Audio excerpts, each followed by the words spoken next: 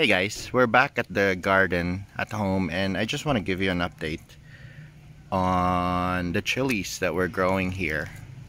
So you must have seen this in my previous videos. This is the Bahamian goat, and look at how much it has produced in the 2 weeks that I have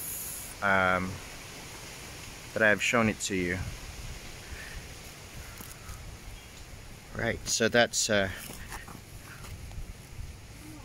heavy with all the pods, and in a few weeks, I'd say a month, 5 weeks tops, we should be looking at red ripe pods ready for harvest. So there they are. Now this one right here are my reapers. So that's a little reaper, and look at all the flowers. So again, in a few weeks time, this will be heavy with pods. Hopefully they don't fall due to the wind. So that's some of the updates I've got. So there's Mutia doing her thing. She's so this is the ghost pepper. It's also heavy with a lot of flowers. Now this is the plant that I have harvested from. So I got a few pods from that. And this is another reaper plant. So it's got you know, those baby pods, the makings of new pods.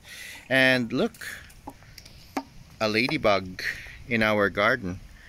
That's a good sign. Over here we have, and you'll see this is netted, and it's because this is the variety that birds love. This is our bird's eye chili. And again, there's that little ladybug. Say hello, ladybug. Right, so bird's eye chili. They're also in various stages of ripening.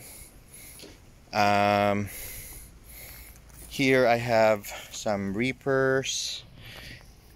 Now, this is the lazy method of germinating them. I just threw in a whole pod of Carolina reapers and basically left it, and that's what happened. It just grew. Let me take you over here.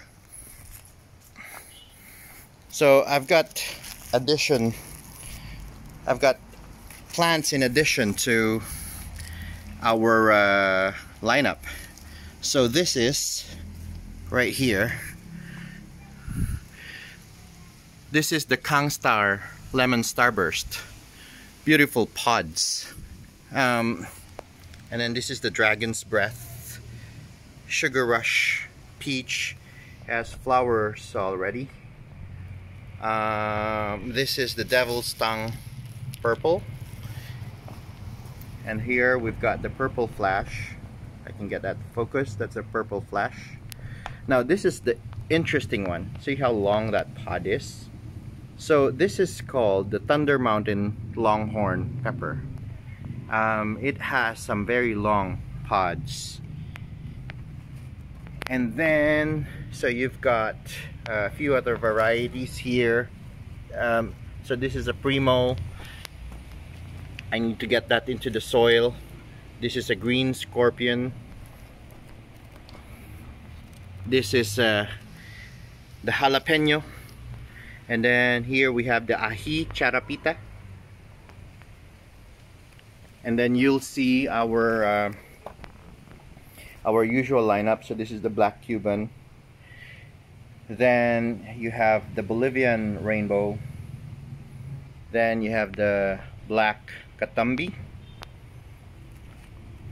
And our Ghost Pepper Peach Jammy, already flowering. So hopefully we get to harvest a few pods from there. So yeah, that is our garden update. I still have, oh, excuse the motorbike noises, I have an Indonesian chili pepper here. So there's another bird's eye chilies. Now you see I've wrapped the pods because the birds eat them. They devour them, those little devils. And right here we've got our Indonesian cabai rawit chilies. Look at how big those pods are. If I can, there. See? Pretty big. Would you spray this for me, sweetheart? Thank you. There. Alright. So this is also, I'm thinking of transplanting this. I'm thinking of putting this in the soil now. So this is my hydroponic pepper. This is an apocalypse scorpion. And then this plant actually died already from the pot. This is supposed to be a choco reaper. But look at it now. I just stuck it in the hydro solution. I think I will bring this to the farm and let it continue growing there. Let it spend, you know, the rest of its days in the farm. I think it deserves that. I can just stick it back in there. Oh, I need to do a two-hand operation on this. Hang on.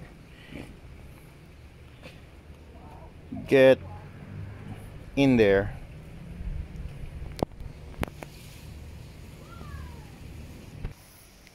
Okay, so that's our trailer tour.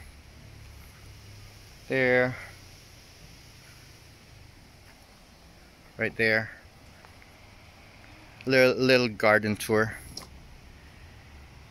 Now I gotta get back inside, process some orders, and then you know, I need to put up my feet.